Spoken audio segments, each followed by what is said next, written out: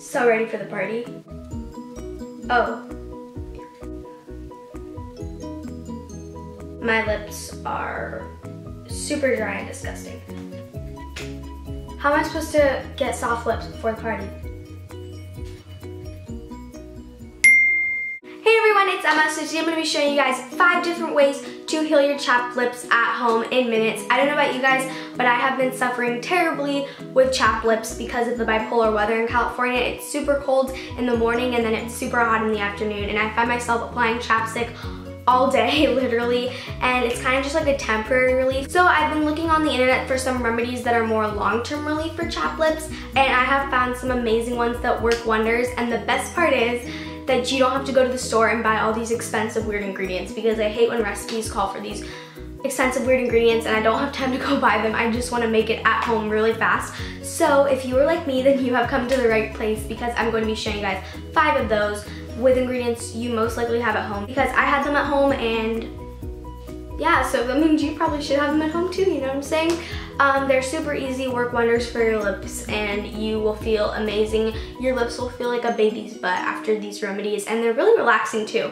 So I really hope you guys enjoyed this video, and let's get on with it. What? Let's get on? I'm sorry. I hope you guys enjoyed this video, and let's get started. The first way to heal your dry lips is poof, green tea. And green tea has tannins that will calm the burning sensation of your chapped lips. So you can use any green tea. I'm just using this one that I had at home. Just take it out of the packaging and then run it under some warm water.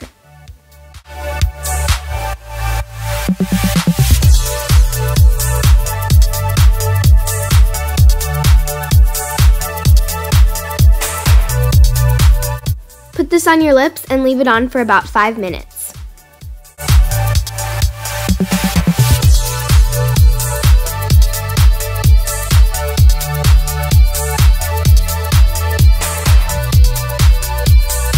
When the time is up, just wipe it off and rinse it with some warm water.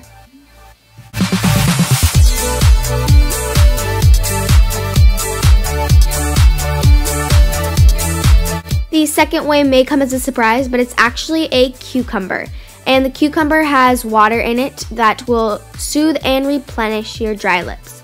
So just cut it into thin slices, then apply that to your lips and let it sit for about 15 minutes.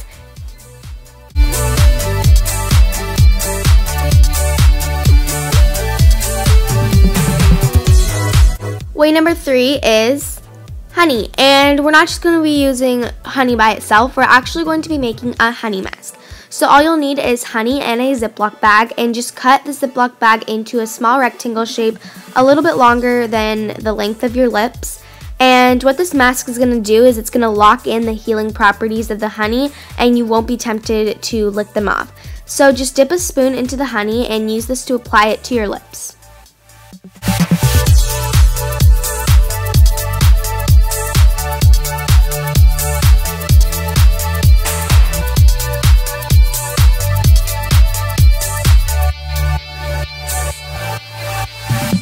Then stick on your mask and leave it on for about 10 to 20 minutes.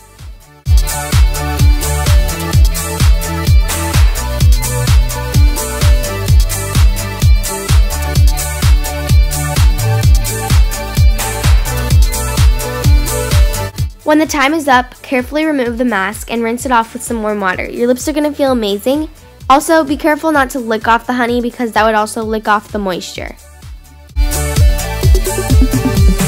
Method number 4 is coconut oil, which is a natural moisturizer, and it actually forms a layer around your lips that locks out cool air and keeps the moisture in.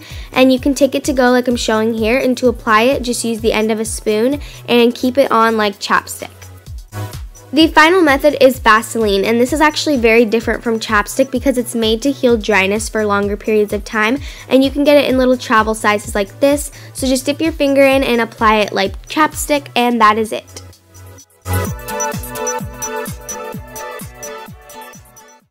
Okay, now let's try this again.